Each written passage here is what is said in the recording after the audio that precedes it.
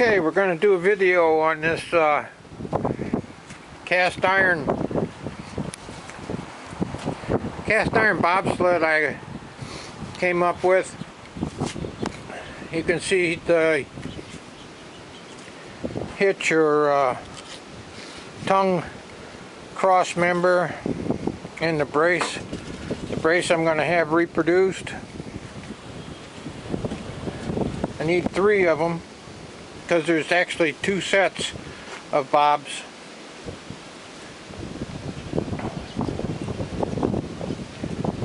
You see the forge weld here. It's a pretty unusual sled. I can't find any information about it on Google other than possibly used in mines or quarries. This is a pretty neat old, back in the day, riveted repair. It was broke right here. Got fish plate on each side. Each one of these weighs 80 pounds.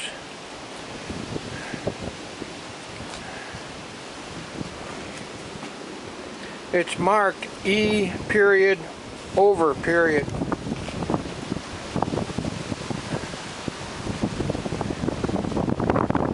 It's a number 2. You can see number 2 here.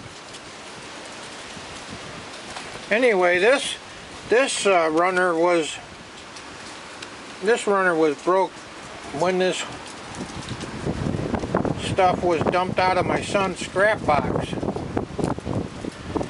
So I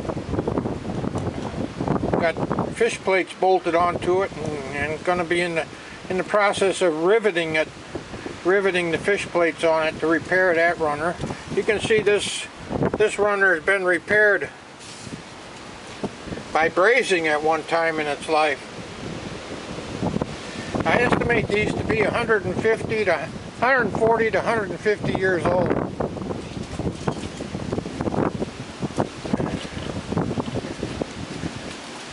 Anyway, I got working online with a blacksmith in Pennsylvania.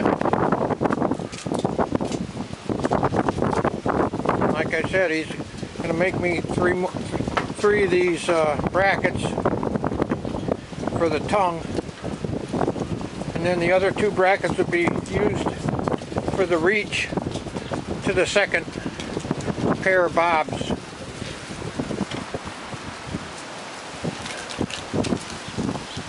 I'm lucky to have this cross member, this hitch cross member yet, because it tells me how wide these runners were spaced,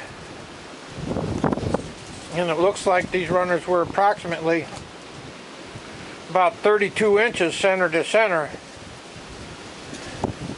which is unusual for a bobsled gauge. Or this whole thing is unusual for in cast iron. Okay, thanks for watching my video.